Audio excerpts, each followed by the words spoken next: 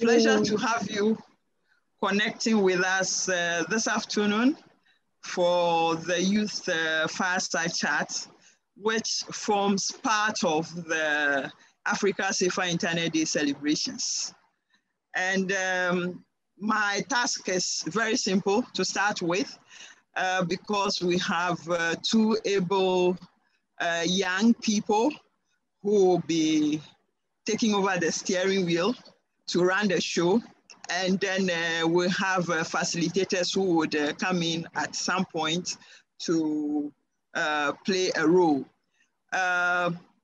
Essentially, we have Tosin from Nigeria, and we have David from Ghana. Hello everyone, my name is Adeyemi Tosin and I'm one of the moderators from Nigeria. And I'm talking about the Africa Safer Internet Day, ACID, and the African Day, which is a general discussion by all African ITU member states to begin to champion the celebration of the day within the continent effective 2020. And it enables the choice of theme for the celebration to take on board the peculiar and diverse needs of the continent. And I have my other members with me today. I have Olaoluwa Olafatoju, Nyoma Okoye, me, Chibuke Kekocha, Ayodeji Adeyemi, and Ayodamola Mesili, and Ayomide Mesili. Yes, so now we want to hear from Madam Aida Jallo, the representative from the ITU Regional Office of Africa, to share with us a brief purpose of this fireside chat and why she considers it a very important conversation this afternoon. Thank you. Thank you very much, Awo. Thank you very much, Tosin, and all those wonderful people that are with you that you introduced during your introductory remarks. As Awo has said, I work for the ITU. I'm in the regional office for Africa, which is located in Addis Ababa, Ethiopia. I'm the program coordinator. And one of the things that I do is working on COP, which is Child Online Protection. So how do we keep you guys online whilst you're interacting on the internet? And I think you will all agree with me that COVID-19 has made this question even more important now, because in 2019, when COVID happened, all our lives totally moved online. And a lot of you were not going to school, you were doing your schooling from your houses, and you were following your lectures on the internet. Because of that, and because Africa is talking about digitalization, everybody wants to have the digital transformation in all of our countries, we are going to be spending more time online, not less. So since we're going to be spending more time online, what are the things that we're doing to ensure that we will be as safe as possible on the online space? Just like we look after our safety when we are in our homes, when we are in our schools, when we're in the car going somewhere, when we're walking down the street, we don't want anybody to pick our pockets or somebody to steal our phones. That's the same way that we need to ensure that we are on the internet. When we're on the internet, we're safe, and that our data is protected, our identities are protected. So this fireside chat that we're having today is actually for us to just come together and discuss with each other, entertain as many questions as possible on what are the things, what are the concrete things that you can do just to make sure that you are safe when you're on the internet. And the reason why I am coming from the ITU to talk about that is because I would tell you that when the African countries met in Ghana in 2019, there was a unanimous decision that ITU should be the one coordinating the celebration of Africa Safer Internet Day. So we all know that Africa Safer Internet Day is just coming up on the 9th of February. So we've started a series of events to raise awareness, to highlight the issues on the child online safety. And this fireside chat that we're having today, this Sunday, 7th of February, is just one of those events. So I know it's Sunday, and usually, you know, on Sundays, we're all off to our various things. But believe me when I tell you that being here together with all of you young children from Africa, talking about this issue is really key. It's really important, and it's going to make the next couple of hours that we spend together very effective in terms of what are the things that we're going to do going forward. What are the actual things that we can do individually, but also we can do together as a group. So it gives me a lot of pleasure to be with you this Sunday afternoon. And I'm really surprised that the Ethiopian network is allowing my video to go on, because I will tell you that sometimes even for the voice to go on uninterrupted is a problem. But I see that this Sunday, not only are you hearing me, but my video is also on and you can see me. And hopefully, you know, if the network continues, I want to keep it that way until we reach the end of this chat. So I wish to take this opportunity on behalf of ITU, on behalf of the Regional Office of Africa, on behalf of the Regional Director of the office, who is Mr. Andrew Rugege, to welcome all of you to this chat that we are going to have. Over to you, Awo. Thank you very much. Thank you, Ms. Choma. Thank you, Ms. Choma. What do you often use the internet for? Anybody? Please, can you introduce yourself?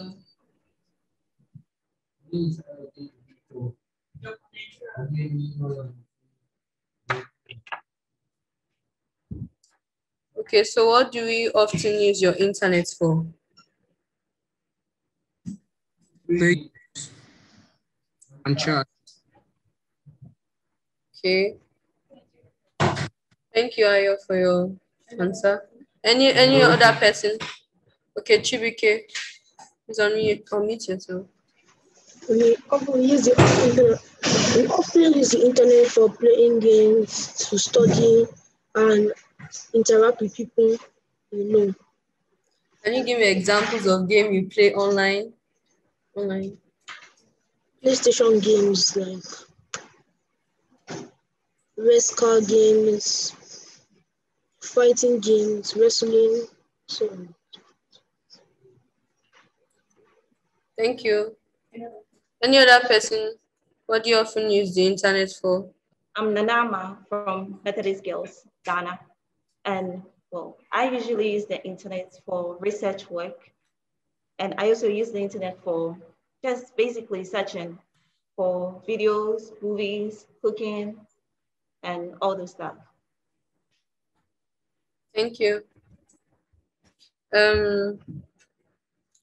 Any other person have anything to say on what you often use the internet for? Is anybody sound interested? Okay, Ola, you can meet your mic.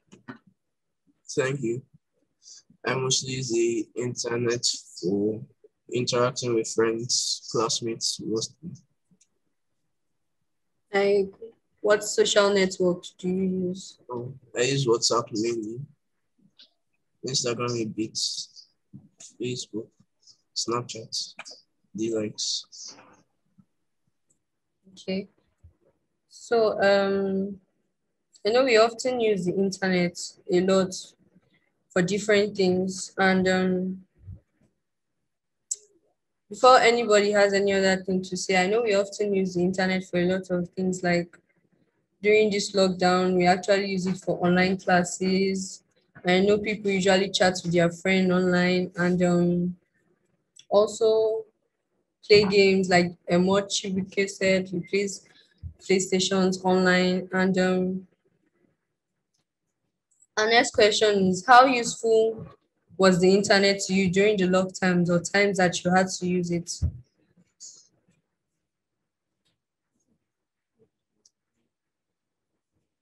Um, Laulua, do you see have any? Thank you. Okay. The internet was very useful in the aspect of it kept us sane. Like when we couldn't have human interactions with other people, classmates for a long period of time. Parents at home getting pretty.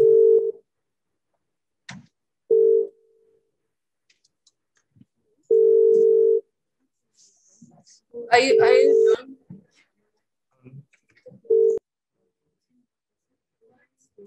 Any other question? Answer. How useful was the internet to you during your lockdown? Okay. Any other person? Nana, do you have anything to say? Okay, no, not really.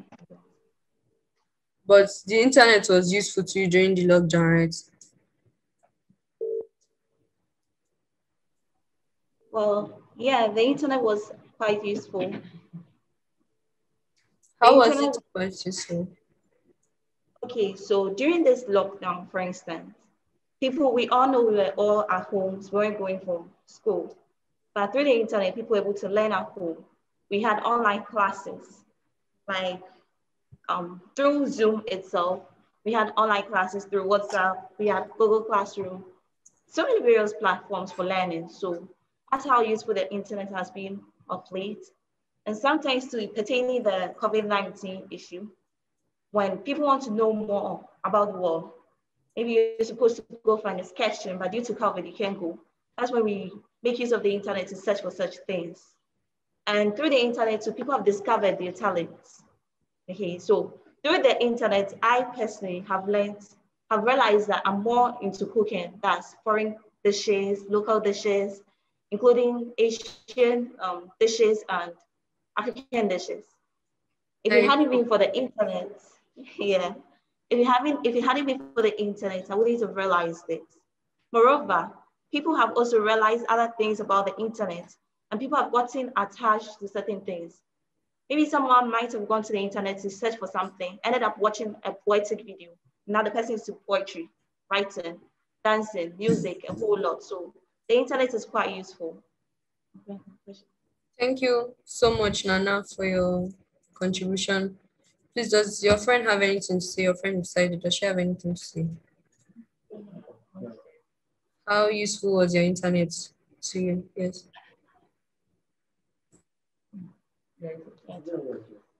Um, as Nana already said, it was very useful through the use of various platforms to be able to attend classes online. And personally, to me, it helped me know a lot about.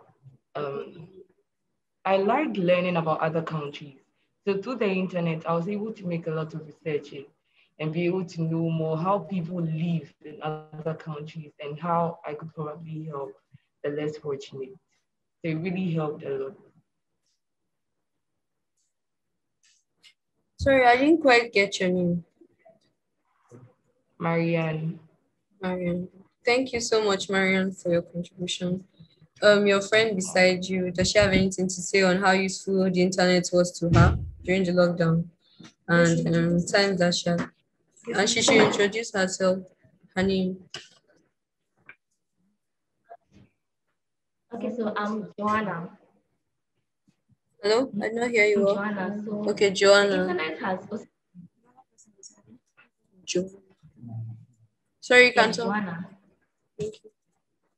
The internet, the internet has also been very useful to me personally. I use it to research a lot of apps for cartooning, animation, and because I'm more into art stuff, so I want to learn those stuff. So I research into it and how to create a YouTube channel, what you need to do and other things. So I guess that's really been useful personally. Of course, as you all know, the internet is very, very useful to us, especially during the lockdown. Please, does anybody have any other contribution to add to this? David, do you have anything to say? David, okay, what would you say contributes to a safer internet for your age group? I think there should be restrictions to what the child is allowed to do or what the child does on the internet. But depending on the child's age, because there are some apps that have like restrictions on what the child is on what. Okay. Depending on the child's age, there most apps have a particular age group for who can use the app and who can't.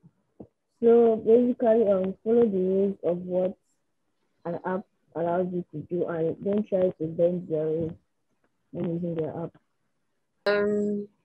Okay, Chibike, what do you say contributes to a safe internet for your age group?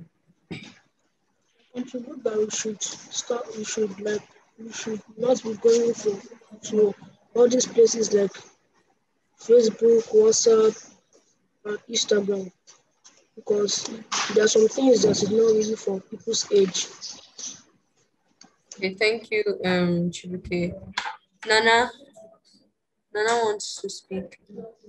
Nana, please can you unmute your mic? Please can you tell us what you can say to contribute to a safer internet for your age group?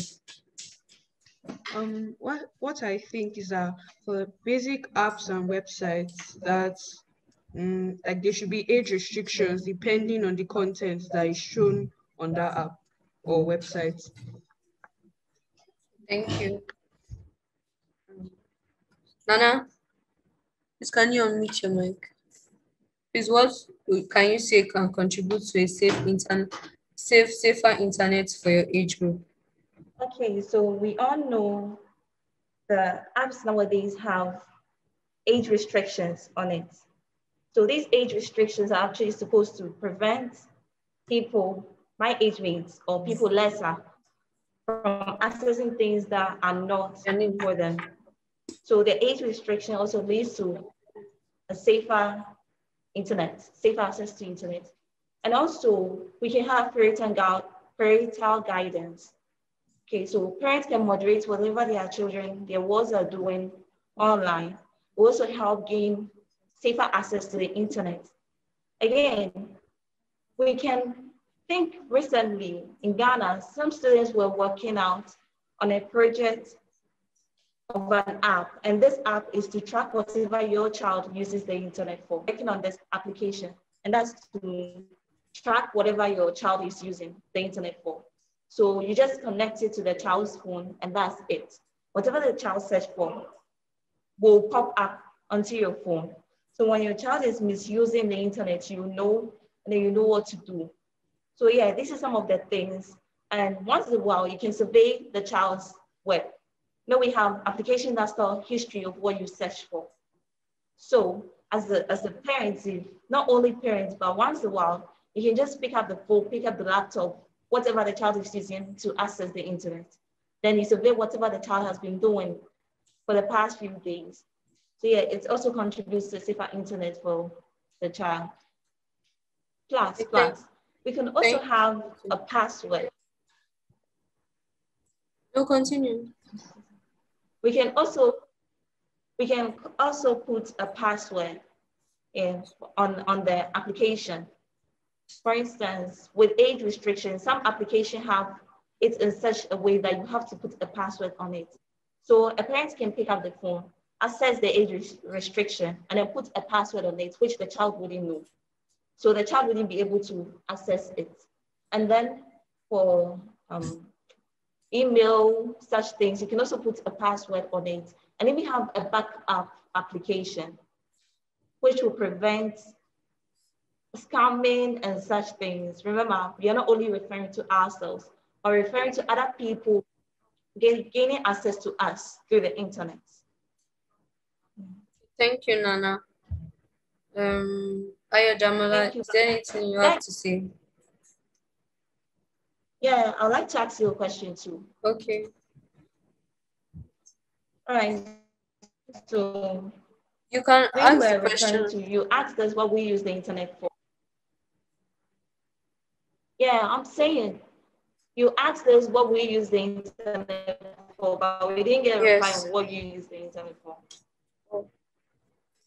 Yes, if you could educate us on what you also use the internet for. I actually use the internet for a lot of things like you guys. I actually use the internet to check for informations like maybe a teacher gave me an assignment to do and I really need to go and check for an information on the site. I go through the internet, and I also use the internet to chat with my friends too. And I also use the internet to also play games and also video call with my friends, many things. So yes, I also use the internet for online classes because of during this lockdown we actually really used the online classes and MS Teams. Like that was the app that we actually used for our online class, and it was really helpful. During this lockdown, I actually enjoyed using the internet because it actually helped us a lot and actually helped me a lot to get much information that I needed. Like for example, I need a word from a dictionary, but I can't start opening the dictionary and checking for the word. I just use my phone and search it out, and it comes out with a brief explanation for me. So as about what I use the internet for. Okay, please. I think this question goes out to everybody here. So would we say we all know that internet has been useful, but would you forcefully say that? Because we know some cases that arise when some cases that rose up when we're at home of students like us, our age mates, misusing the internet. So not from your point of view, but everybody's point of view. Would we all say that the internet has really been effective and it's really safe for us to access? Now I know that nowadays I know that the internet is safer for our age group because now as you had said, there is age restrictions now. So and there are some sites that you can enter that are child friendly, and I believe that children of any age can enter the internet now because it's well protected. Okay. Okay, please. I think I'd like to hear a comment from Ida Jalu. But if you have any question, you can put it on the chat room or the answer. Excellent. Thank you so much. I was just looking at the poll. We had quite a few interesting questions that came up on the poll, and I was also looking at the answers we got from the poll. So, for example, 63% of you answered that you use the internet to play games, and 25% answered that you use the internet for news. And then there was a 38% of you that answered that you use it for home study. And then you had 50% who use it to connect with friends, and a 63% who use it for entertainment. And the reason why I'm saying this, it brings me to the next poll result, which was like 88% that says that they believe online connections are very helpful. So which way you look at it, the internet is here to stay. And from the percentages I'm seeing from all these poll questions that you have answered, it shows that the use of the internet, if anything, is going to increase, especially among young people. And I think that's what we want to see. But also because there are these other things that are there, that could be negative. That is why we're having a discussion such as this one, so that you'll be able to better navigate when you're on the internet. So the poll question that I found interesting, the answers that you gave, was seeing something hurtful online. And that was a like 50% split, because in the poll results, 50% of you said, no, you have not seen anything hurtful online, whilst another 50% said that you have seen something hurtful. And I think that is the number that we want to decrease further.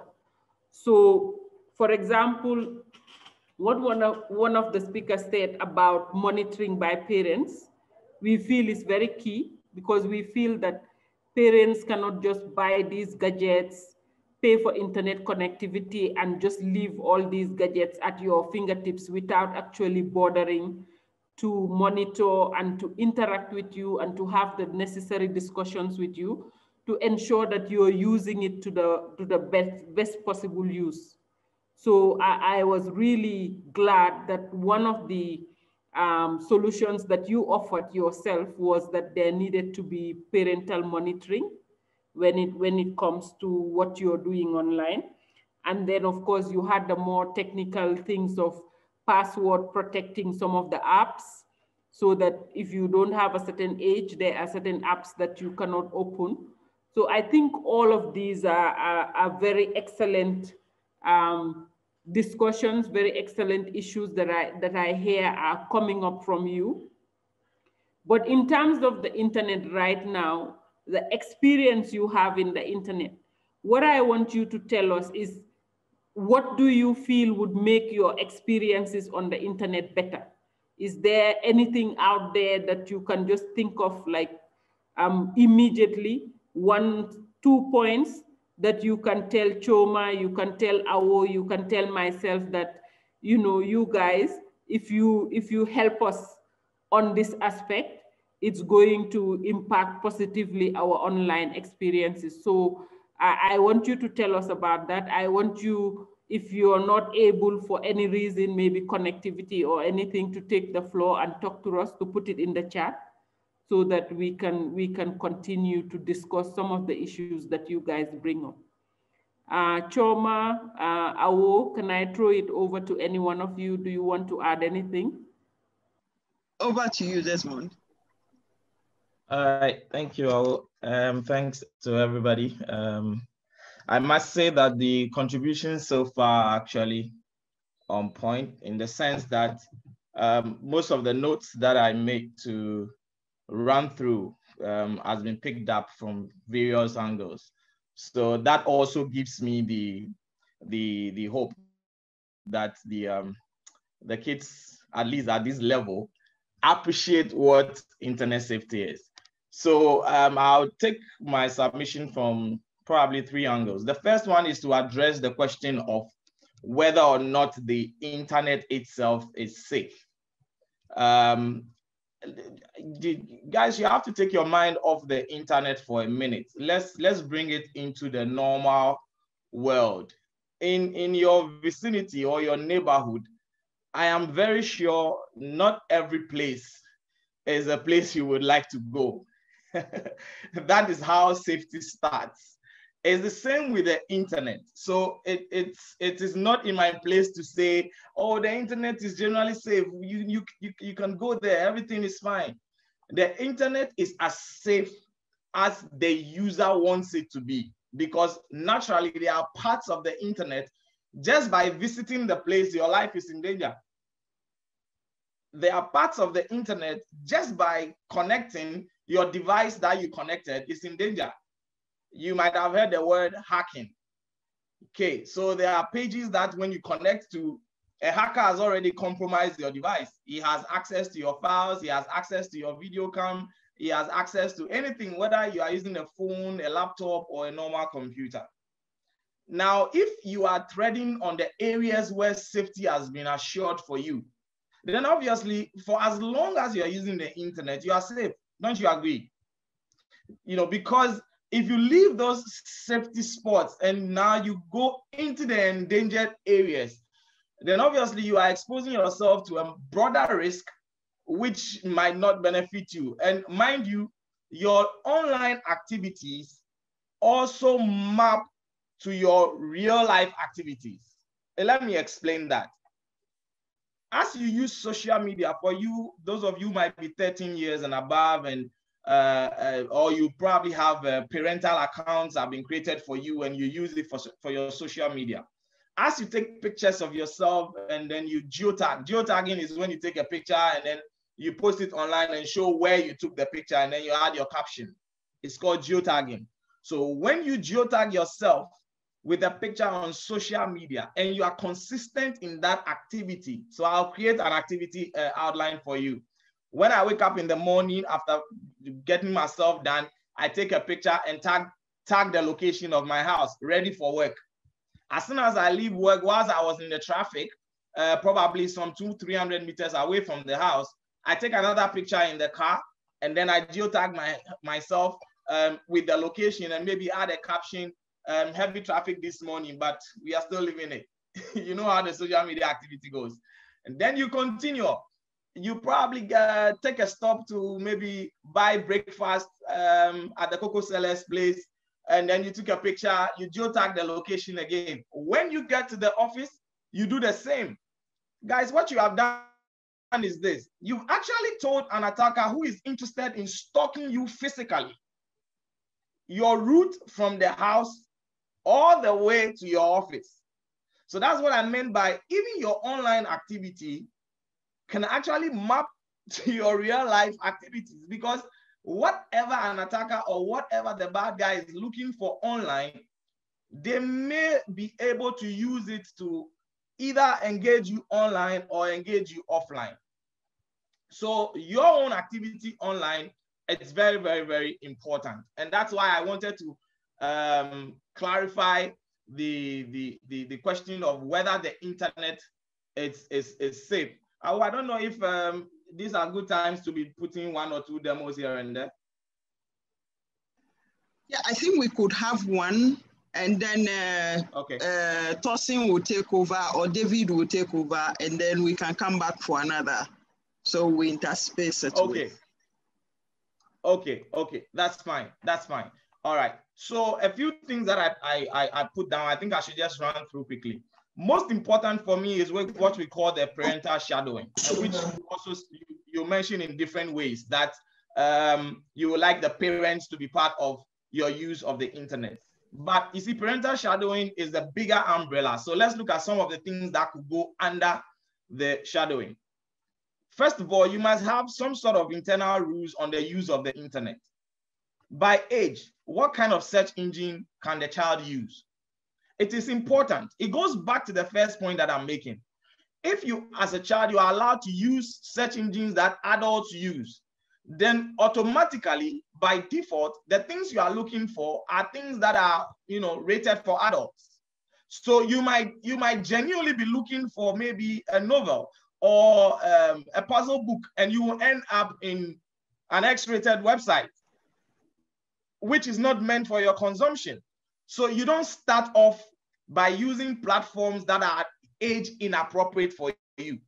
That is why you would have to start with internal family rules. Which page can you visit? Which website is allowed? And for those of you who might be privileged, in the home, your little home routers can allow you to do this sort of internet filtering, where it determines what website you can go to and website you cannot go to.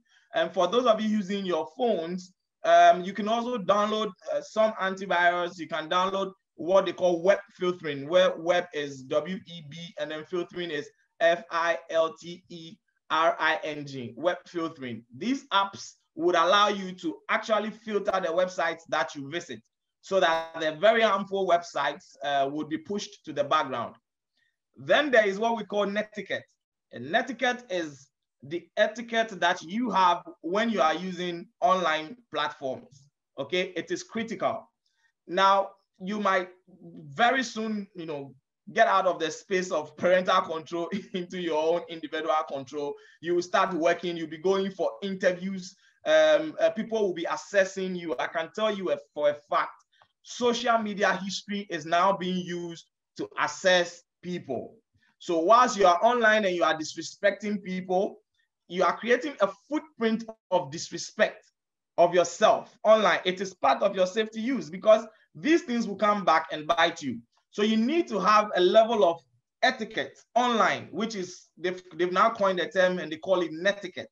So it's the etiquette that you have, so long as you can't look in the teacher's eyes and insult or use derogatory language. Don't go online and do the same because you think you are behind the keyboard and it's somewhere else. Let me tell you my peace of mind. After all, I'm in my house, you know. And now you look at some of the posts and you see young men insulting very early people and adding the caption, "I'm in my house. If you like, come and beat me." It is not exciting. It is not exciting because you would find yourself in spaces where this information will be used to judge who you are, what your personality is. The next point is your social media decorum. I'll defer that because I would like to show you a few things in terms of privacy, which I'll defer to as a demonstration later. But the next point which I would like to demonstrate is password management. Okay, all these platforms that we use, it goes down to what? Passwords, patterns, and PIN codes. Okay, so I think I have the opportunity to share screen. So let me just do that quickly. I share screen and then I would be discussing it. One screen share at a time. Okay.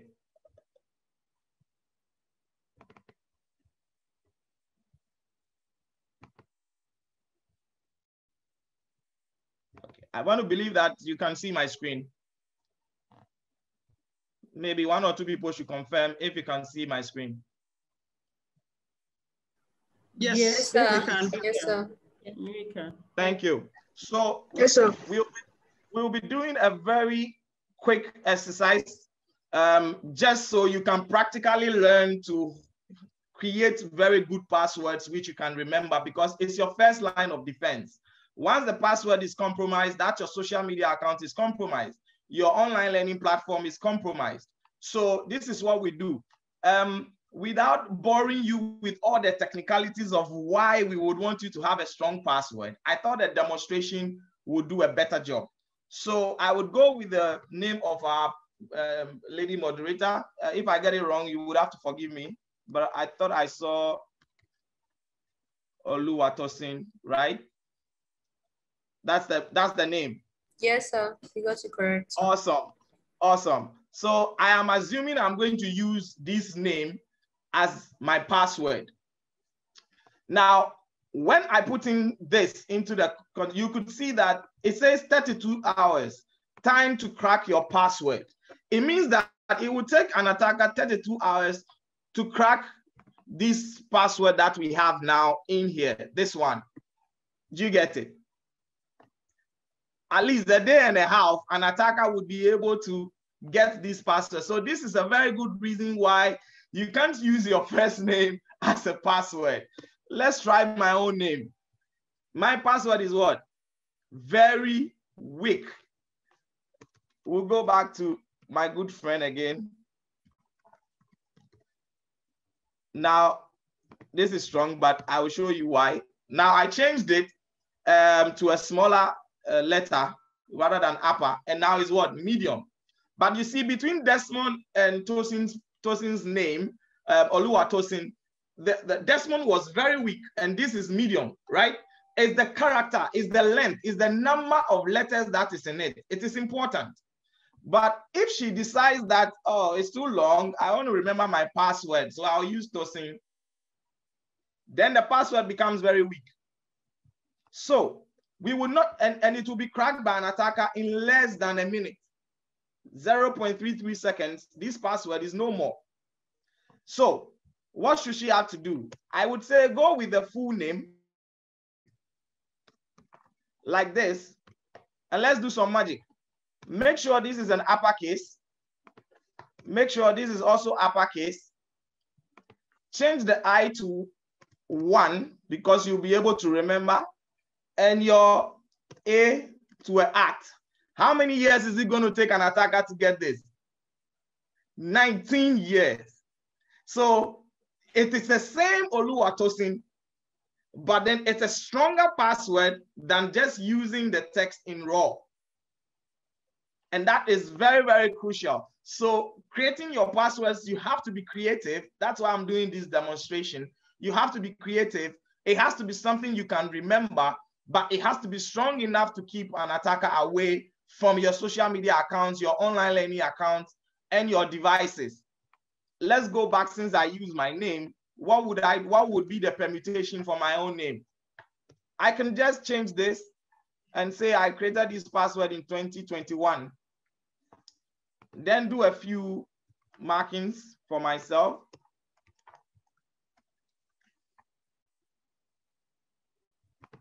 And then guess what? I put in 3 spaces. This is as good as what? 2 months. You could see that what you saw earlier had more strength in there. So depending on how you want to do your permutation, how you want to replace various characters, you should be able to land yourself a very good, stronger password. And the joke that I always make, if you decide to use God as a password, it is as good as a 0.02 second password. So God is God, but leave him out of passwords. Unless you want to do the appropriate thing by probably saying, God is good, and then maybe you play with your spaces and change some few things in here. And this will give you 17 centuries. An attacker would have to struggle to get this password called God is good. Thank you, guys. I'll come back with another demonstration on social media privacy. I will take it back. Thank you, Desmond, for the demo. David, are you ready to continue from where Tosin left off, or she takes it up again? No, I think his bandwidth is still low. Tosin, okay, David. Okay. So what would be your recommendation to stakeholders?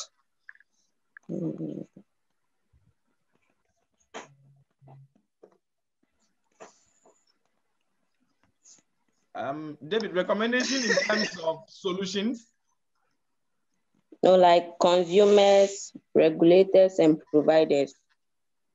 Oh, okay. All right. That's a smart one. Did you intend to corner me over there? I thought you No. go to IT. I thought you go to ITU before coming to me. I think we should even let them give us their perspectives first before Exactly. you would sum it up, and then we can push that to either as a recommendation from the young people. Yes. So David, so let's hear from them first. I would reserve my input, for later.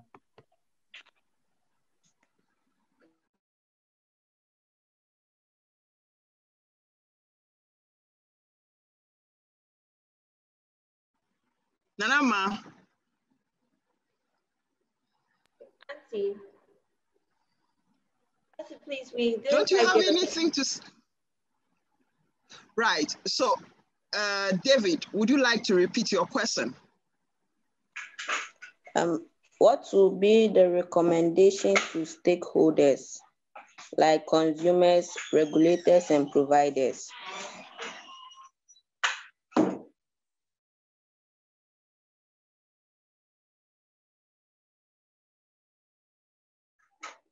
Please, did you get me? David, you may need to adopt Tosin's style of name calling. So perhaps you can call up on any of your friends to give us some feedback. Okay. Thank you.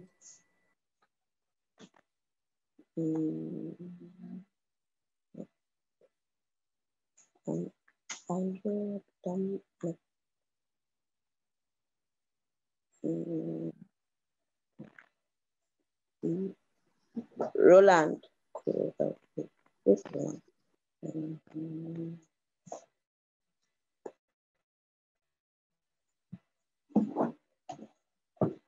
So like I don't know the names of the people. Hiya, Jamula. You're calling.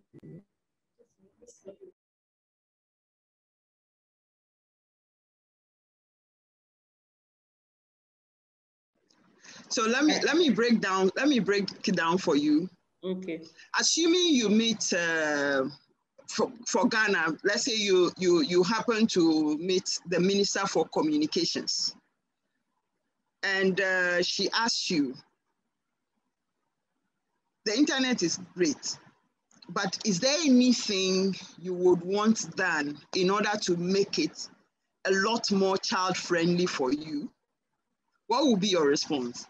The same way for the Nigerians, assuming your NCC director comes to your school or in a meeting where you were and decides to ask for feedback on the kind of service you are getting as far as telecommunication or the internet is concerned, what would be your response?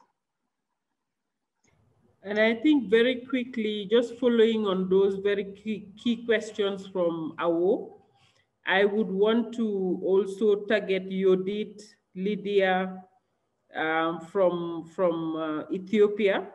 What has been your experience with the internet here in Ethiopia? If you could ask the government of Ethiopia to do something to make it better, what would it be?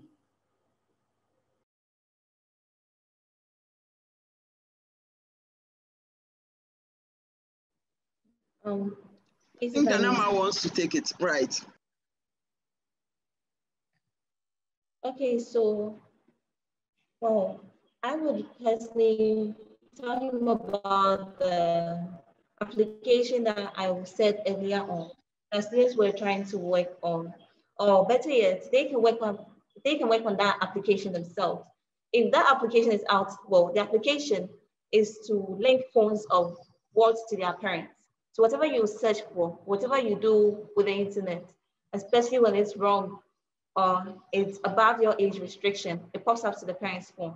So if they would help or assist these students to work out on it and then make it an official app, it would really help because the parents will be knowing whatever the child is doing without even touching the child's phone.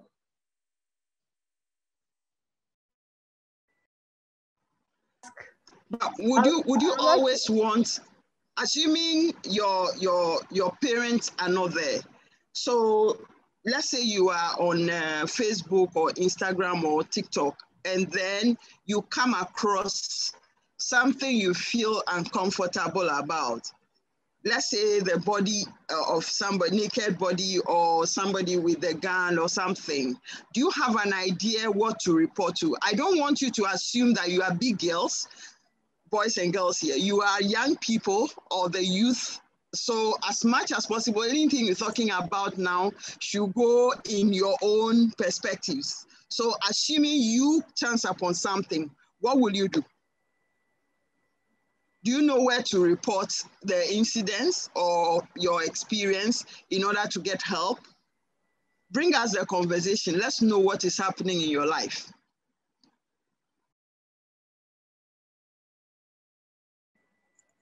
Also, in addition to what Madam Awo has just said, would also like to know if you have chanced upon such uncomfortable pictures and what your reactions were. Okay. I don't know if my marks made me less audible. So if you have chanced upon such uncomfortable pictures, then what did you do? How did you feel about it?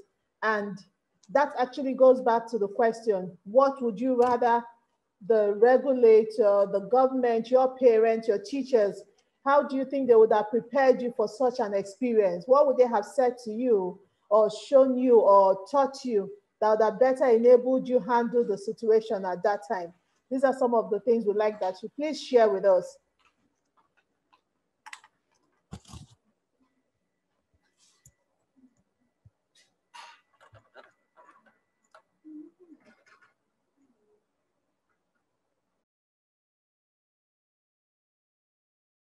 I've seen Ola's hand up.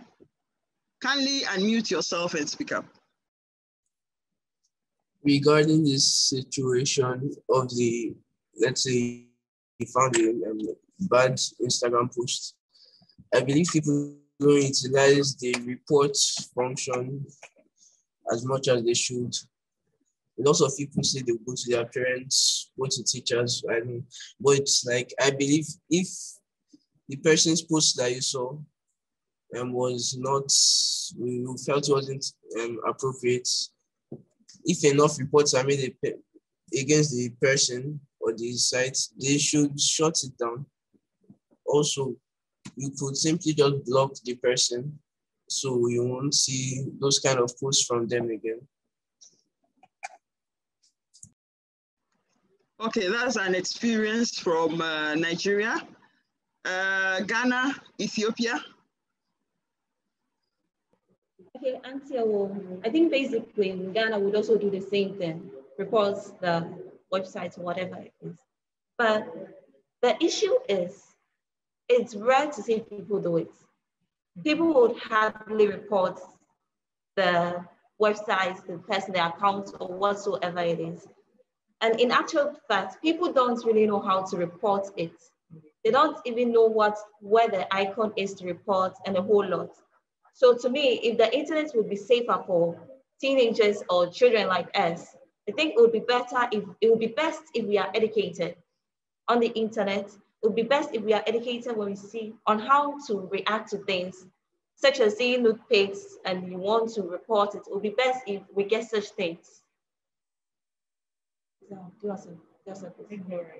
And Auntie, ignorance is also a factor to it.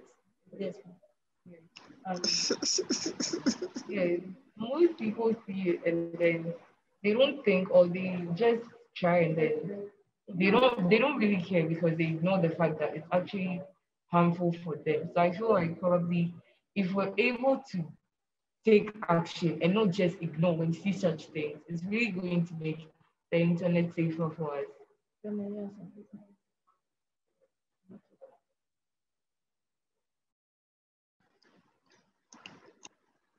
Any other inputs from Ethiopia?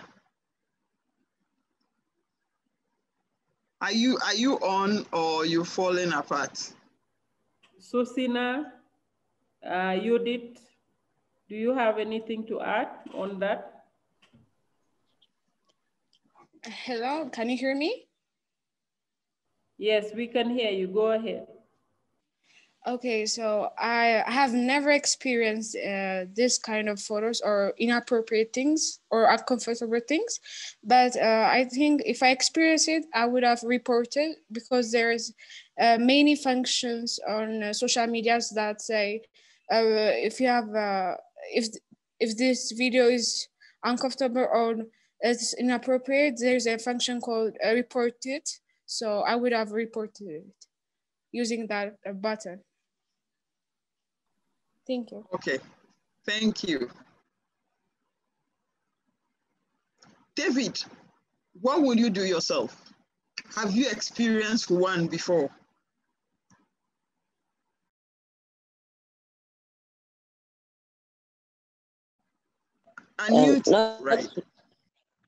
Not really, except for some Ghanaian Malam posts. I report some of them I block. Some I report as scam.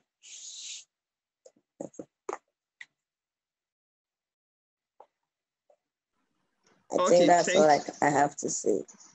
All right then. Tosin. Yes, ma'am. In a situation whereby you don't have anybody to report to, I have been like, it happens to me a lot. Like, I open my phone to check my Google to Google something, and I see things pop up like that. Since people like have reported it before, I already know what to do. I just do the needful. People need to be aware of these things. Thank you. I will thank you. I will just walk you through a short presentation, just highlighting some of the issues that young people face. And interestingly enough, it's girls who face the situation the most. And sometimes you are generating the content yourself. So you form yourself with that your secret friend, and not knowing that the person is recording you and everything. So the research is so alarming. The findings of the research is so alarming that 44% of inappropriate content online are self-generated, and 96% of victims are girls. So I wouldn't say I'm happier seeing more girls on the chat than boys. I feel there should be that protection going for everyone across board. But as much as possible, we would have to now go and serve as ambassadors in ensuring that people don't get into situations. And that's the more reason why the ITU guidelines for child protection is very, very important. And with this new guidelines, we have the guidelines for policy and all those other people, but most importantly, the workbook for young people. And again, in addition to the workbook for young people, there is an Instagram campaign, which is focusing on various themes, so 6 specific themes: right to play, managing your screen time, how to manage exposure to inappropriate content, how to use the digital space, and your privacy, as indicated by Desmond earlier, and the role parents can play in acting as role models for you. And in all of that, each of the issues that you would engage with has a challenge for you. So at the end of the day, you take up the challenge to know your level of understanding of the issue.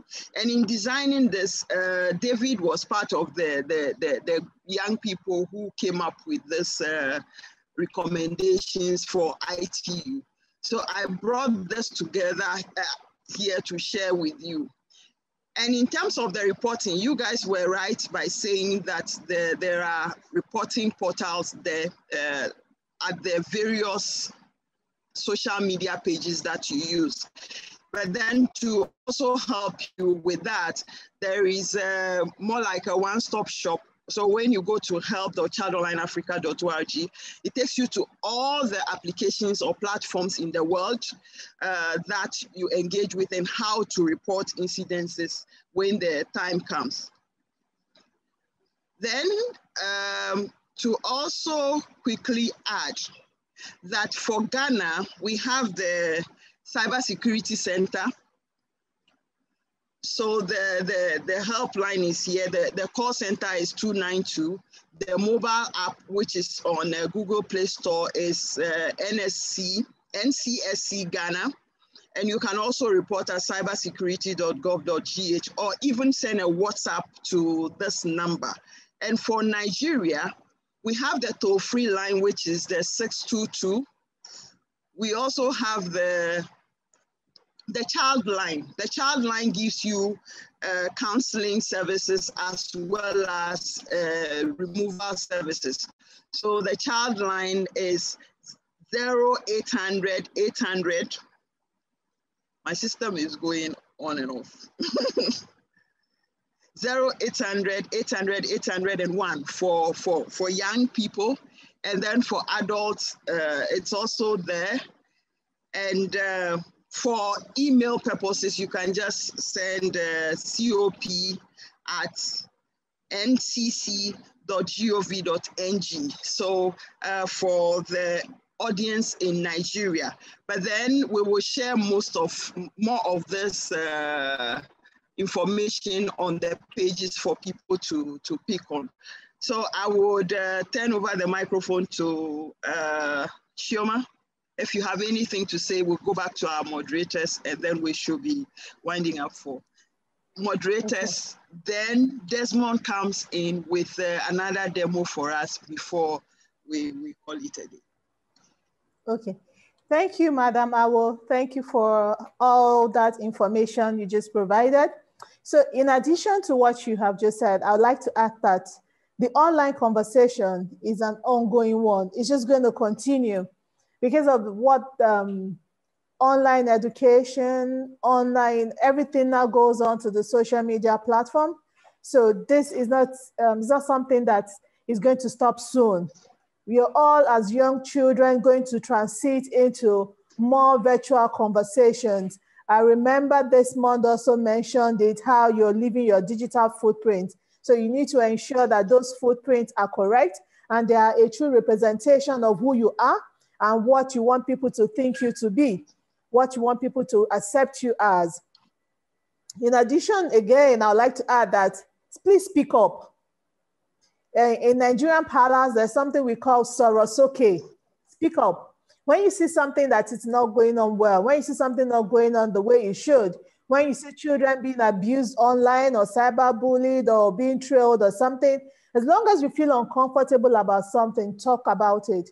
Talk to somebody. There's always a trusted adult around you. There's always someone you can speak to.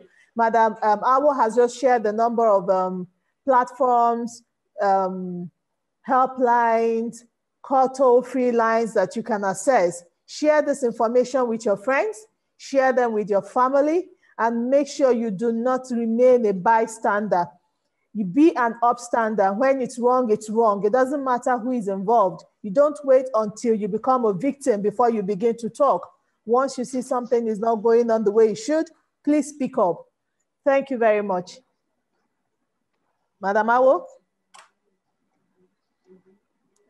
Yeah, thank you, Shoma. Desmond, it looks like the moderators want me to take on their task. So please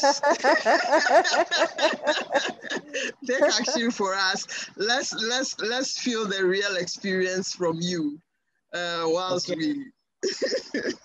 Yeah, it's always good to do this. I like it when people appreciate, things in reality. But before I go on, I just think I would add my last bit of pointers. So first of all, when you are receiving online threats, you don't need to hide it. I'm speaking to our child or underage audience. When you are receiving online threats, you don't need to hide it. I have been a victim parent before because at the time she was 14, now she's 16. She was threatened via a Facebook group, which a friend added her. These were death threats because apparently she has, in the slang term, snubbed somebody who wants to talk to her, and they started sending her death threats.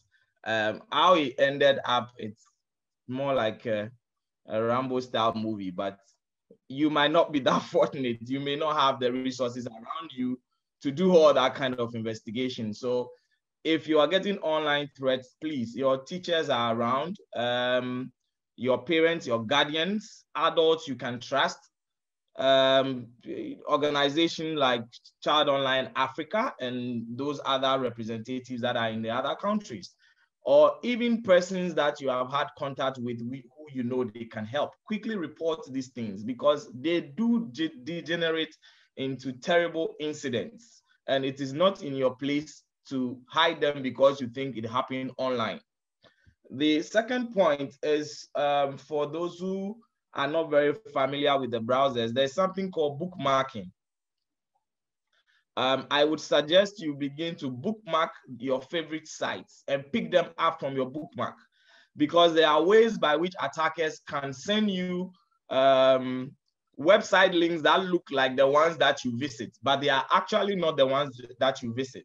They are fake website links, and they are meant to compromise your device, get access to your data, and then put you in a compromised position. So bookmarking is one of the things I insist people use. Know where your websites are.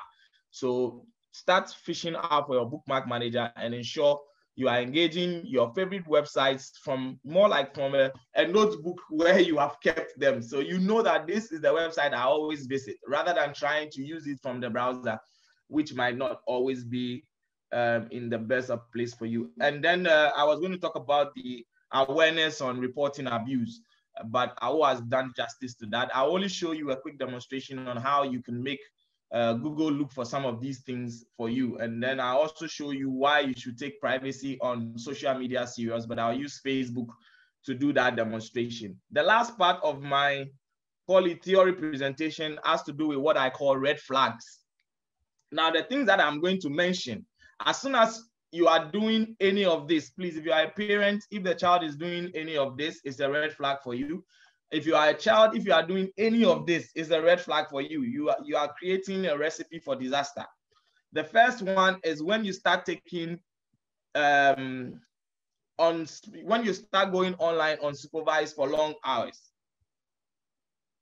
Long hours. And long hours means you're spending more than half an hour online and you're not really doing any study. You're just, all out there, just what you call surfing. Because long hours online unsupervised for underage is not the best. You might not be too sure if you are being tracked. And so you have to learn to time manage your activities online. The second point, which is another red flag, is when you start taking phone calls from strangers because you think you met them online.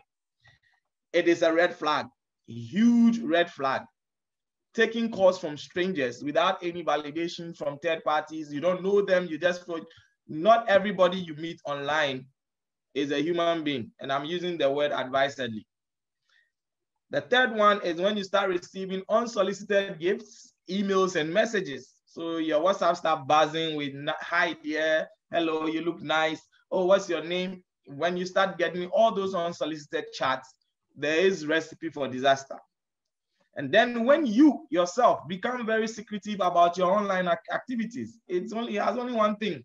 There is something you want to hide, and that's the problem. So if you are not in charge of yourself, so long as you're a child, so long as someone takes care of you, so long as you're a guardian, so long as under the text of the law you are considered as a child, you don't want to have secretive online activities, because we believe that you can't form consent on your own for certain things. I mean, for almost everything, apart from your right to education, your right to live, and those few other rights that you have been fighting for, And then finally, when you develop a withdrawal syndrome, you always want to keep to yourself and your phone and what is happening online. You don't want your family to know. You don't want your friends to know. You have quite a selective number of people that, hey, come and look. And then, yes, you have your own timeout. Please, all these 5 points that I've given you are what we call red flags. They will lead to major incidents of online abuse. And some can even manifest in the physical, like the example I gave you about stalking using geotagging. You study the person's activity over and over, and then you begin to take whatever they put online, you put it together, and then you can stalk them. These are not very interesting stuff. And I did not bring these things up to create maybe a paranoia in your mind. No, I want you to use the internet, use it freely, enjoy using it, play your video games, but be within, your age limit scope. Make sure guardians, parents are aware of what you're doing online. If you are using it for research, good for you. If you're using it for studies, good for you. If you're watching movies, anything you are using your online platform for, so long as it's productive, I am saying keep doing it. But we are preaching safer internet, and we need to understand the risk that comes with not doing things appropriately. I think at this point, I would stop bashing you with long talk and share my screen. If you leave me, I could give a whole sermon. Okay. Please don't give sermon, give sermonette. Okay, let's start with social media. I'm taking on Facebook. Now,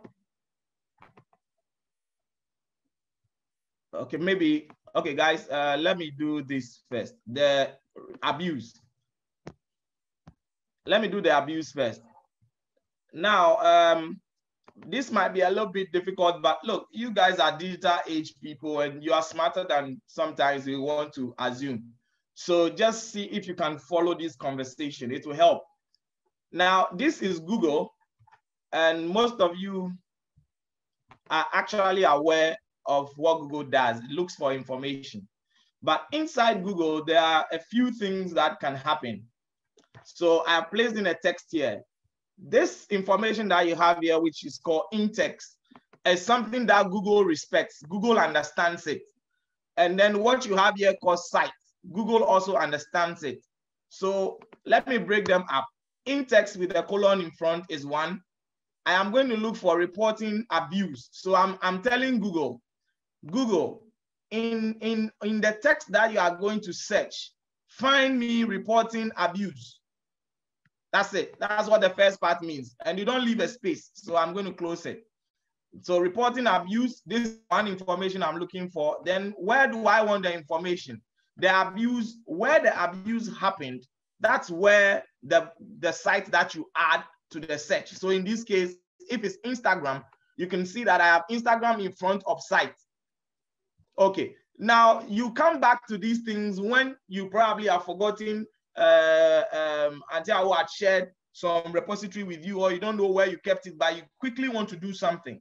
Once you bring in this information and you search, this is what Google does. It takes you straight to the help center of the portal or the platform where the abuse happened. So you could see here, help.instagram.com. How do I report a post or a profile for abuse or spam? Once you click and you go in there, there you go. Many have said that it's not really user-friendly, but depends on how you're going about it. It's better you know than you do not know at all. Even if you are getting an adult to help, you could share some of these tips. So they tell you what to follow.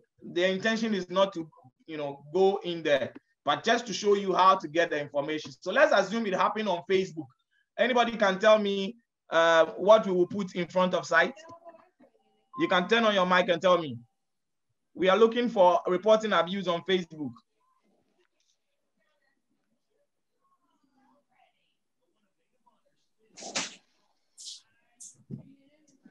Nobody followed. Okay, so here we will type facebook.com in front of site. Oh, okay, there was a hand up. Sorry, sorry about that. So now, once I search, it brings me to reporting abuse, Facebook Help Center. So what I want you to learn or take away is that you can actually use Google to look for some of these information. For those of you, maybe senior secondary school, let me bring back a quick demo that I did. Then I'll go to the privacy demo. I use the same information in a different form. So here, I'm looking for a title of a book. So I say in title, and then I say things fall apart. Then in text, I'm looking for the one who wrote it. So I say Chinua Achebe. And then I want it in PDF.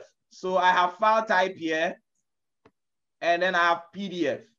Once I search, it brings me a number of books with the name Things Fall Apart. So I would open one and see if indeed is what I'm looking for. Oh yes, Anchor Books, Things Fall Apart. Then the content is there. So what I have demonstrated to you is how to look for very basic information without wasting too much time so that you could get things done right. Now let's do our privacy demo, and then I can wrap up from here. So this is the privacy demo. I'm using the same trick that I use in looking for the information. So this is what I'm going to do. And I come back here and I say in text. So I'm looking for names. Kwame Ej. So this is a random name. I don't know him anywhere. Then I say site. Then I asked Google to look for it from Facebook.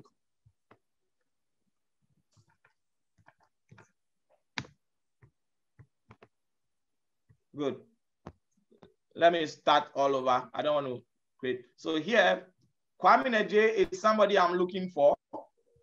And I'm trying to get the person from Facebook. I don't know him. So this is typically how a stalker or an attacker or anybody who is interested in looking for random information, this is how they work. So they search. So now look at the results here. My Google translates in Ghana, so forgive me. The information here is basically saying I have search results for 111,000. So, and you could see the names keep showing up, different Kwame Eje. So Nana Kwame Eje Buahin, Nana Kwame Eje, Emmanuel Kwame Eje, and all these guys are on what? Facebook. And I don't know them, but I want to just search information about them. So I decided to take the second person, just to show you why privacy is important. I decided to take the second person.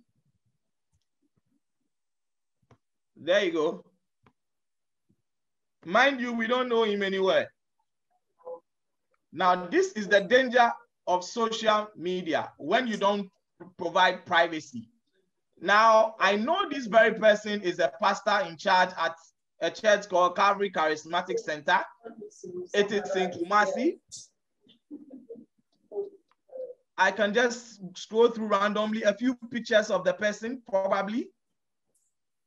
Oh, and what we don't like at all. This is a child and he's celebrating his birthday, and it is clear that whoever shared it, who is Kwabena Braku, will be related to this person, this child. And funny enough, the child has a name on the image, Augustine Braku. This is not right.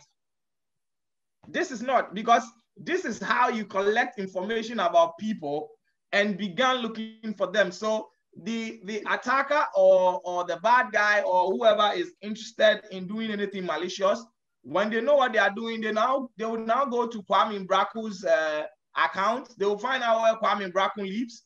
They will try to create a lot of activities, paper trail activities around Kwame Braku, until they are probably able to know where Augustine Braku goes to school. One day, Augustine Braku goes to school, closes, and within a split second, he's not returning home because he's been adopted. You see, an online activity that has created an offline event, which is unpleasant. That is why, in closing up with this demo, I would show you that Facebook themselves provided a feature. So this feature is under privacy. I think I should go there. Yes, so here, once you do the settings and privacy, it brings you to this page. And once you come to this page, I want you to go up to check few important settings. When you open it, everything here is important, but for the purpose of my demonstration, please check how people can find you on Facebook. There are three options: friends request, phone number and email, search engines. So you continue. Let's skip this for now.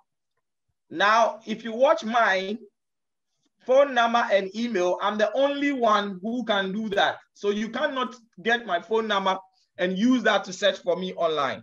But it's possible we can take other people's phone numbers and we can search them online without their knowledge and get every information that they have posted about themselves online without being their friends. That is where the privacy settings is important. You need to bring these things to life because that's the only way you can protect yourself and use the internet in a safe manner. Just like our lady asked the question earlier on, is the internet really safe? And my question is as safe as the user wants it to be. Then you come down here, you could see, do you want search engines outside of Facebook to link to your profile? So the Kwame Ejes that were popping up, obviously, have not done anything about this. So now, if you leave that on, once you click it on, it means that what? You are allowing it to be set. And I think the default is for it to search. I set this thing up myself, so for quite some time back. So I'm not too sure what the defaults will be on your page. But what is important, the message I want to communicate through this demonstration is that turn on your privacy settings, and make sure that people are not looking for you via email addresses and via phone numbers, whether parents or child. And also ensure that through search engines, the accounts do not pop up. And for parents, because you are creating the accounts as pseudo accounts for your ward, it is more important for you to protect those accounts. You can take care of yourself, but what about the child? What if somebody profiles the account and goes back to the child, chats the child through a Facebook Messenger and tell them everything they know about their parents? Because the only way an attacker would try to create communication with the victim is to build trust. That's where issues of grooming and all these things come in.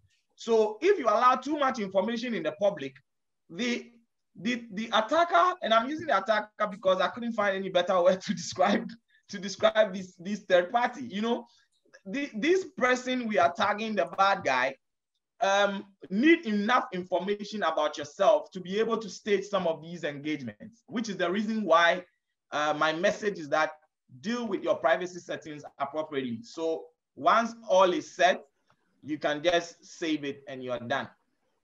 But I'm not making any changes, so I closed it. Once you do that, you are going to avoid an issue like the Kwame Ajay search that we did. Thank you so much. Any questions for me? I'll take it as part of the major questions. Back to you, Awo. Yes. So if you have questions for Uncle Desmond, put up your hand and ask the question. And from the feedback we are getting, we are likely to repeat the chat on the 27th of this month. So this is chat 1. Chat 2 will happen. So we'll have more of Uncle Desmond's demonstration for you as well. So invite your friends. Once the link is up, you register and have yourself in attendance. So whilst we wait for the question, just to test your knowledge about what you've gone through today, the second poll is coming. We need your responses. And then Tosin and David will give us their closing remarks. But then I think I can see Auntie Teki online. So if she wouldn't mind, we would love to hear her voice. These are a bit complicated questions, but I expect that if you are not able to respond to them appropriately, by the 27th, you'll be on top of these issues. Because it's one area we are focusing on in the Africa Safer Internet Day Guide, which the NCC will be giving out to some of you. I think those who are using the web version might not be able to see the polls. It's only those who are using the app version of Zoom that would receive the polls. So maybe we might consider some teamwork of a sort if your platform will not take the polls. Does anyone have a question for Auntie Ida or Uncle Desmond, Auntie Choma, or myself, or anybody else you think should respond to for you? So remember the next date. We are saying 27th, which is will be a Saturday, not a Sunday, whereby most of us will be caught up in church or rushing back from church. So the time will be communicated to you, and you could relay the information to your friends as well. Okay. Tosin and David, your last words. As we wrap up this section, I want to thank the people that we learned from. Tosin, before you continue, Jake, kindly relaunch the polls. Some people said they haven't, they were just about completing when you ended it. So kindly relaunch it. Thank you. So it's just to go here now. I think it's a full answer. Yeah, Tosin, over to you. Thank you, Ma. Thank you, Ms. Awo, for all you've said. And I know that all of us will have gotten many things from you and other teachers. And as we round up this section, I want to thank Mr. Desmond Israel, Mrs. Awo, Aijam, Miss Choma, Miss Ida, and everyone that has been to this section. Thank you. And I hope that I round up to David. Looks like David is off. Okay. Are you with us, David? Okay, he's there. Your last words. Actually, I don't have anything to say, but thank you. I just want to say